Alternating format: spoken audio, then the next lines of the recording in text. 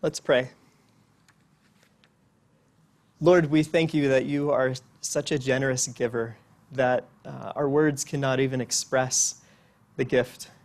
It can't even express our gratitude.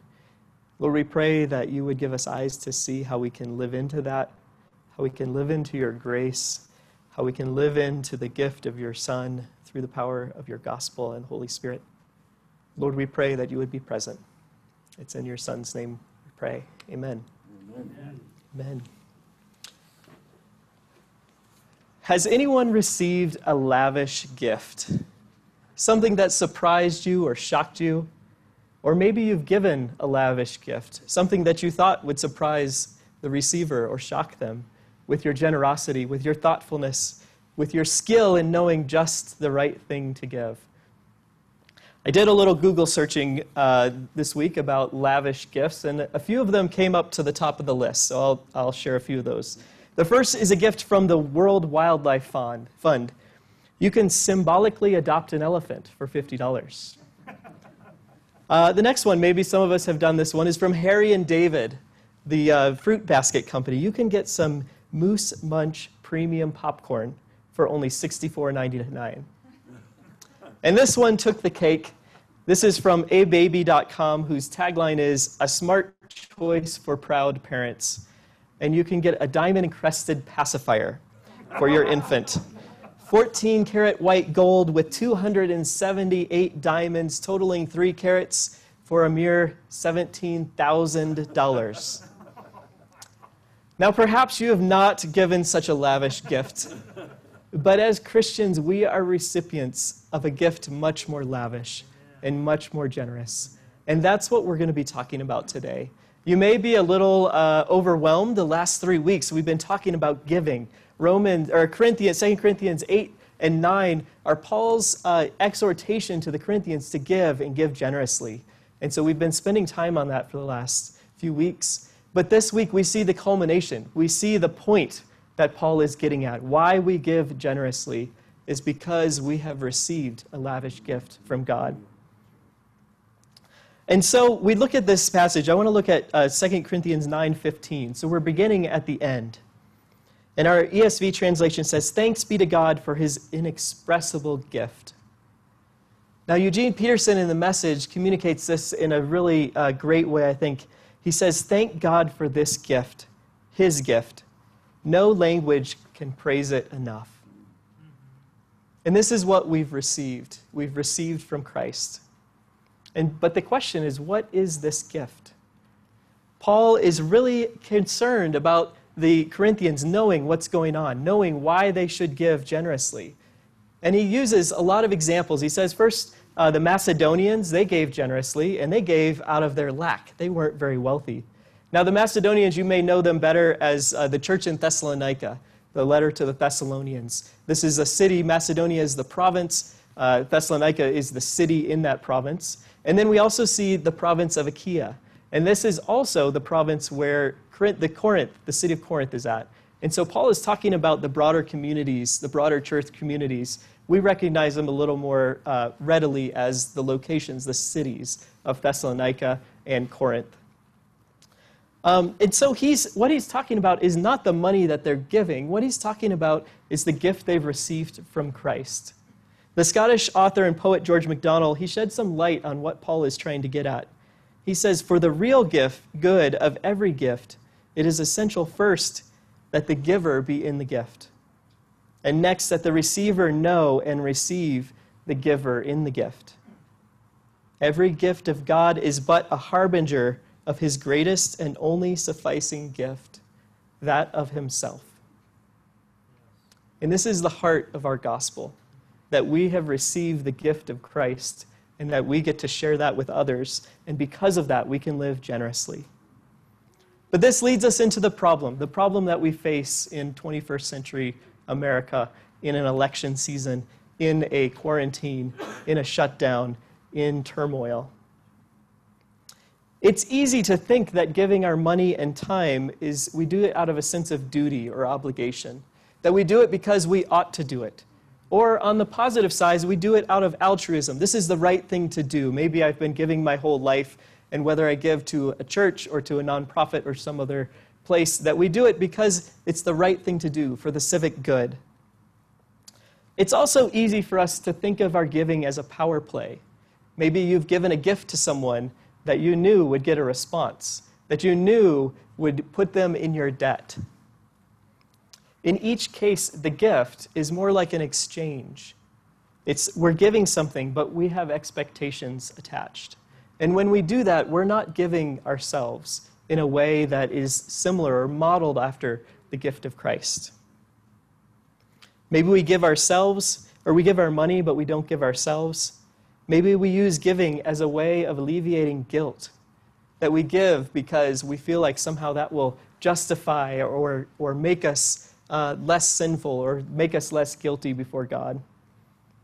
But sometimes we use giving as a way of justifying sinning, that we think, oh, I can do this because I have given, that we think there's an exchange that's going on. And when we do this, we miss what Paul is talking about. And sometimes, as I said, we put expectations on others when we give. We give, but we give with, we have a saying for this, with strings attached, right? So we give with strings attached. It's an idiom, it's an axiom, it's something that we say because it happens so often. And this is not the kind of gift that Paul is asking for. But we also do this with God. Sometimes we give to God and we think that he owes us. We've given up a career for him. We've given up our money. We've given up our time, our energy, our emotions for him. And we feel a sense of obligation that now God owes us. He owes us health. He owes us wealth. He owes us happiness. He owes us our children's faith. He owes us because we have given. And this is not the economy of the gospel. This is bad news. It's bad news to think that when we give, we get, because that's not how the gospel works. So when we give out of obligation or altruism even, or a power play, we tend to miss the opportunity for discipleship. And this is what Paul is trying to get at with the Corinthians. And this is where the good news of this passage comes in. The good news is that God is a generous and trustworthy giver. And so we can be also. When our generosity flows from his, we are able to give lavishly, to give cheerfully, and to give justly in a way that mimics what Christ has given us. Now, a little side note on giving justly. When the Bible talks about justice, it's talking about redemption or justice for the poor and the marginalized. It's talking about caring for those who have been exploited. And so when we give justly, we'll see this connection in our passage in a few minutes. So this will lead us into our passage in 2 Corinthians. And before we dive in, it's important to think about or understand a little bit about the context that Paul is writing into, the context of first century Corinth. Now, there's a few things that the first century operates in what we call an honor-shame society.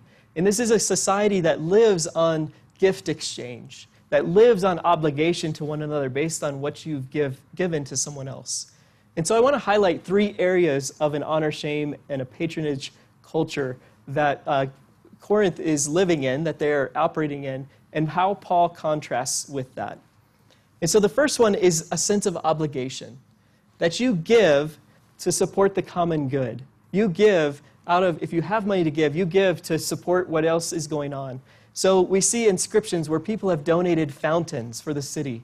Now, if you live in a city in the first century world, a fountain would be the only way you would get clean water.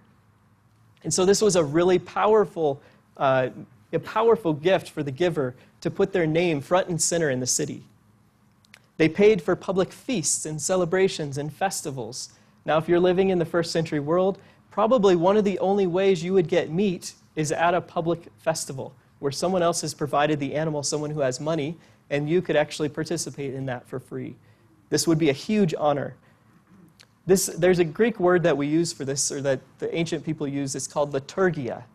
Now, you may be familiar from that word because we get our English word liturgy from that.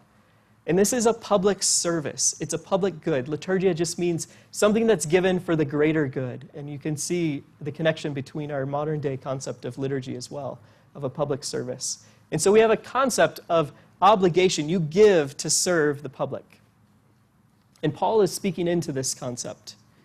And then the next concept that we have, so first we have obligation, the next we have is reciprocity. So this is giving to get. And this is, one of the things that we talked about just a minute ago was gifts with strings attached. And so this could be public recognition. I'm going to make this gift, but you need to put my name on this building. Or I'm going to make this gift, but I need to have a seat on the city council. Or I'm going to make this gift, and you need to put my name on the temple to the deity that I'm making an offering for. And so this exchange of a gift, that I'll do something for you if you do something for me. And we call this a client relationship, that there's a system, there's a power that's at stake. And this leads us to the last way that giving happened in the ancient world. And this is through patronage. And this is, again, this power relationship stretched to the limit. Now, if you're living in the first century world, there's no bank that you can put your money in. There's no social support network. There's no health care. So when you were in trouble, you had to rely on someone who was wealthier than you to pay for your medical expenses, to help you get some money so that you could pay for food if you needed it or to get a loan. And then you were in that person's debt. And they had power over you to call in that favor anytime they wanted. 97%, scholars estimate, of the ancient world lived at subsistence or below. And what this means is that 97% of the population was just making it by. They had enough food for today, but they weren't sure about tomorrow. And so that means they were always relying on these wealthy patrons. And there are a few of those people in the Corinthian community that we know about. And so we have this model of obligation for giving, reciprocity, I give so I can get, and power, I give to have power. And Paul turned this on its head. Paul recalibrates this system, and he reframes it around the gift that God has given. Now, Paul, some of you may not know, Paul's primary goal, or one of his primary obligations in his ministry, was collecting money for the Jerusalem church. Paul was the first century fundraiser premier. We hear about it in Romans 15, we hear about it in Galatians, we hear about it in 1 Corinthians 15, we hear about it in our passage 2 Corinthians 8 and 9. We also hear about in Acts 15 that he's actually commissioned by the apostles to collect money. And that's what is the impetus that sends him out on his missionary journeys. And so this was a central piece of Paul's mission and a central piece of how he understood the Corinthian believers, or believers in general, their relationship to the gospel. And so he collected funds from three regions we know of: Galatia, which we've already seen, and Thessalonica, and Corinth, these three areas. And he sent the letter to Romans. If you read Romans 15, you see that there's a fundraising letter there at the end. I'm coming because I want to raise some support from you all, and I hope you can support me on my way to Spain. And so he does this in order to fulfill this promise to the Jerusalem leadership. We see this in Galatians. And he does it to help the poor and the suffering in Jerusalem, to provide money for those Jerusalem saints who are impoverished. So how does this help him break the system of patronage that I just mentioned? This obligation, this reciprocity, and this patronage. First, he is not looking to be a client. He's not looking to collect money so that he can be under their support. He's looking to collect money so he can be a conduit for what God has called him to do. He's looking to gather funds so that he can be the messenger of the good news to the Jerusalem church, that he can bring God's grace, God's gift to them. And then second, he's asking the Corinthians to give out of their abundance, to live and to act as if Christ is central, as if that gift that Christ gave was the one that guides everything else. And then third, he asked that Christ's gift, he asked them to look at Christ's gift as the gift that guides their giving. And so this is the thing that should be motivating them, not their own obligation, not their own sense of entitlement, not their own claims to power, but that Christ's gift is the one that motivates them. Now, if hearing all this about Christ's gift, it should remind us of a word central to our Christianity, the word grace.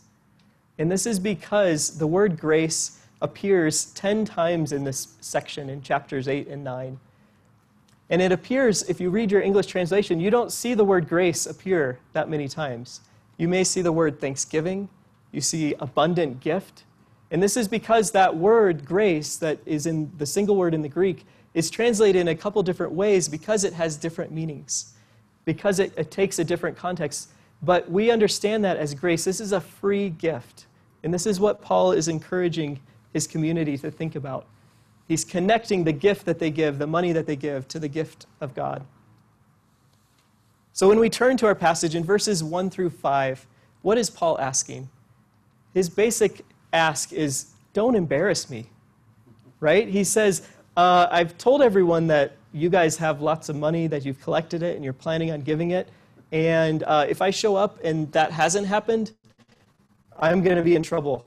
And what's the move he makes after that? He says, not only am I going to be in trouble, but we're going to be in trouble together. We're all going to be embarrassed.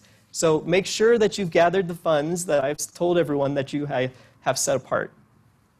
And so they will be honored and shamed together in their gift, both Paul and the Corinthians. And so his practical point in verses 1 through 5 is be prepared for a collection. Be prepared, because I'm going to come and I'm going to ask you about it. It should be there. And then he tells us the heart of the passage. He actually says it. The point is this, right? Whenever Paul says the point is this, we should probably stop and pay attention, because he's explaining both what happened before and what he's going to get into. And he says that the gift they should be giving should be bountiful. And I've used this word lavish, this gift that is beyond expectations. Now, the verse 6 says, whoever sows sparingly will also reap sparingly. Whoever sows bountifully will also reap bountifully. This isn't about give so I get. Paul's not inviting us into that exchange economy. What he's doing is he's inviting us into an economy of exponential growth. That when you sow bountifully, the return will be bountiful so that you have an abundance to give even more. That in the ancient world, if you had an abundance of crop and you lived in a community like the Corinthian church community, you would take that abundance and you would spread it among the community. You would give it to those in need. You would give it to the poor. And so the abundance that you face, the lavishness that you're able to give, comes out of your own bountiful and lavish giving. When the return is bountiful, our future giving can be bountiful. And then what does Paul say?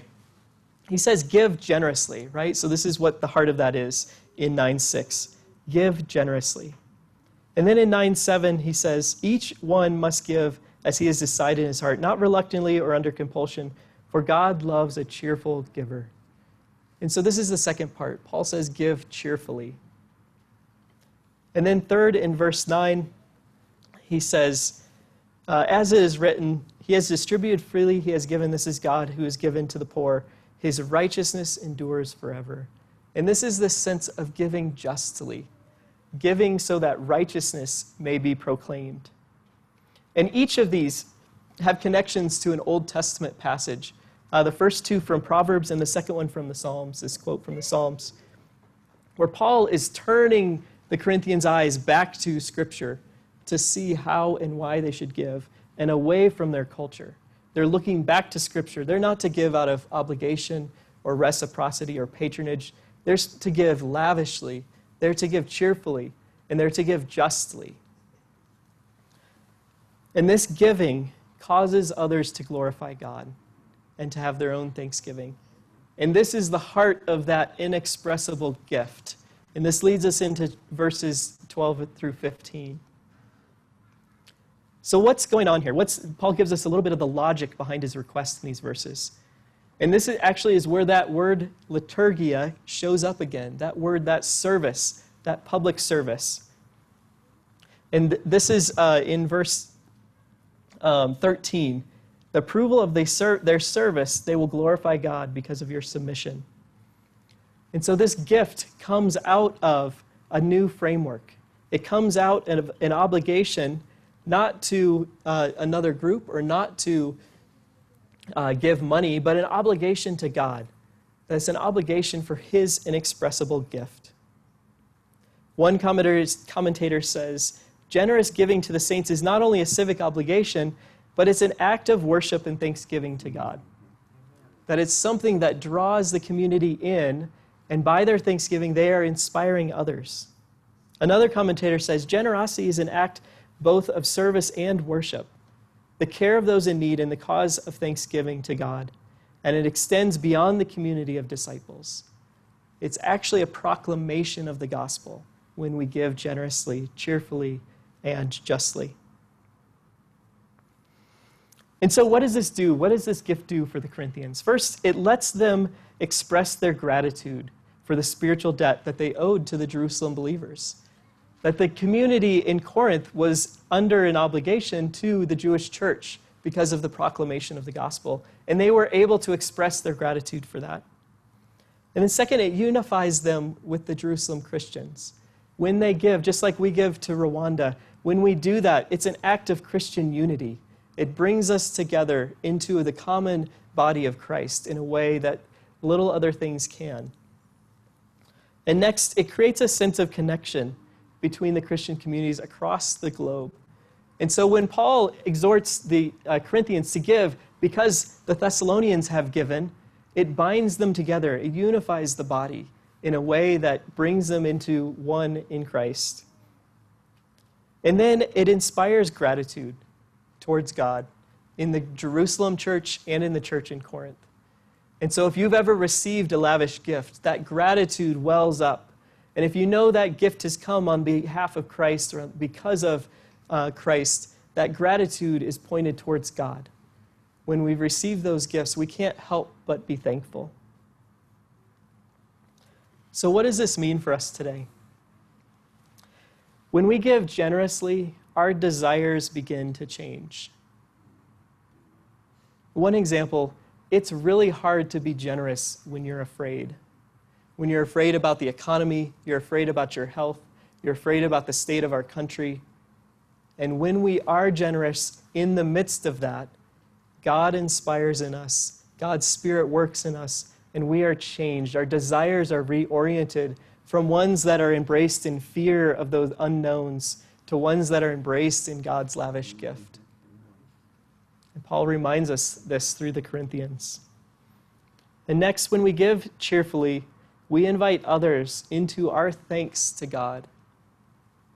We don't give cheerfully just so we can see the response in the receiver's face. Now, if you're a grandparent and you've given a gift to your grandchild and you see that face, I've seen it in my own kids, their faces light up, and then the grandparent's face lights up. And there's such a beauty and a generosity in that. And that is what God has given us 1,000-fold, 1,000,000-fold, that we have that joy that when we are able to give something cheerfully to one another, God's face shines, and we're able to share that as well. And then when we give justly, we proclaim God's own righteousness. When we give in such a way of our finances, of our time, of our energy, of our emotions, to help promote justice, to help support those who are marginalized on the borders, those who are poor, we actually are proclaiming God's own righteousness. We are saying with Paul and the psalmist that his righteousness endures forever. And so when we give in such a way that promotes justice, we are giving in such a way that promotes God's righteousness. Just as when we are leaning on Christ's salvation, or Christ for our salvation, we are promoting God's righteousness. God is a generous and trustworthy giver, so we can be also. When we give generously, cheerfully, and justly in Christ, we're basking in the light of the undeserved and unearned generosity of God. And we are shining that light into a dark world. That when we give, not just of our money, but of our time and of ourselves, that gift has an impact. So what can we do this week to embrace this? First, ask God to show you his generosity.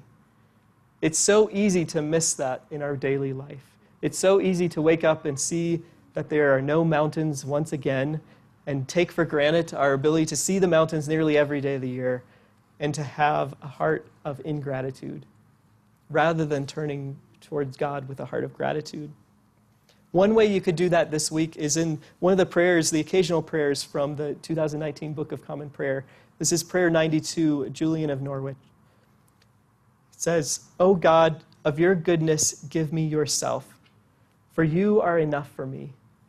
I can ask for nothing less that is completely to your honor, and if I do ask anything less, I shall always be in want. Only in you I have all." So spend some time this week in that prayer. Next is act. Be generous, be cheerful, and be a just giver this week, fueled by God's generosity. The great theologian Brene Brown, she's not a theologian, for those who don't know, said, "We get from the head to the heart through the hands." So we get to the head through the heart, or we get to the head, get from the head to the heart through the hands. Give generously, give surprisingly. And then our last piece is remember the gift we've received. In a few moments, we're going to come to the Lord's table, the Eucharist. This is actually, that word, it means thanksgiving. And it appears in that last verse, those last few verses of this chapter, that we come in thanksgiving. We receive the sacrament of the Lord's Supper in a way that reminds us of God's gift. And this points us back to 2 Corinthians 8:9 that we heard 2 weeks ago. "For you know the grace of our Lord Jesus Christ, that though he was rich, yet for your sake he became poor, so that you by his poverty might become rich." And this is where Paul leaves us, that we come to the table knowing our own poverty, but also receiving the richness of Christ's gift. And it's because of that we can proclaim, "Thanks be to God for his inexpressible gift." Amen.